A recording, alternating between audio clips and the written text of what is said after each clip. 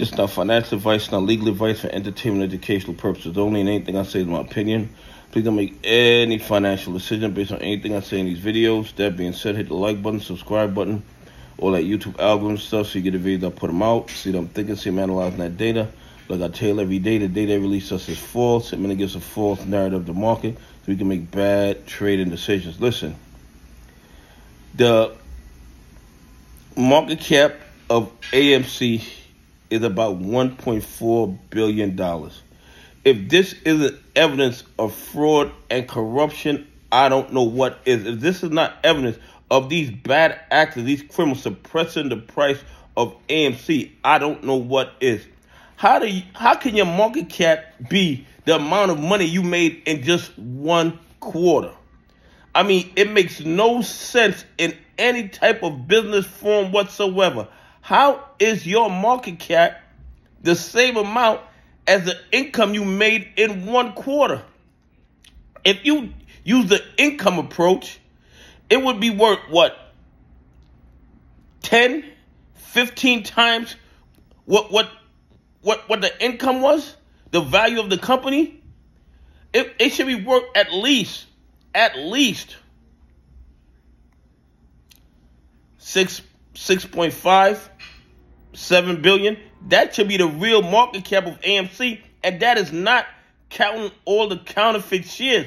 If you add all the counterfeit shares into it, the market cap is probably $20 billion. I mean, this is absolutely crazy.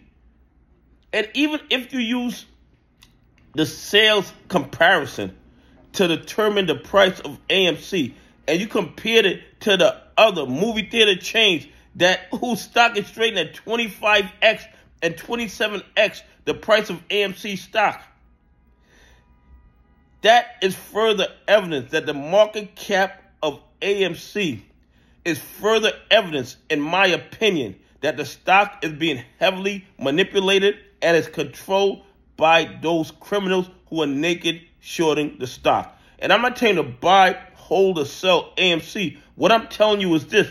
If you look at any type of valuation based on income, based on sales comparison with other like entities in the industry, AMC's market cap should be 5 or 10 times higher than it is. Okay, it's absolutely crazy what these bad actors get away with. This would not be allowed in any other industry. And if the powers that be, the ones that control our politicians, wasn't short on AMC, there was no way this would be allowed to go on in the United States stock market. Anyway, please leave some comments. Tell me what you think. Do you think that AMC's valuation of $1.4 billion is evidence that the stock is being heavily manipulated by criminals? Anyway, have a great day. God bless. And I appreciate y'all on this journey with me.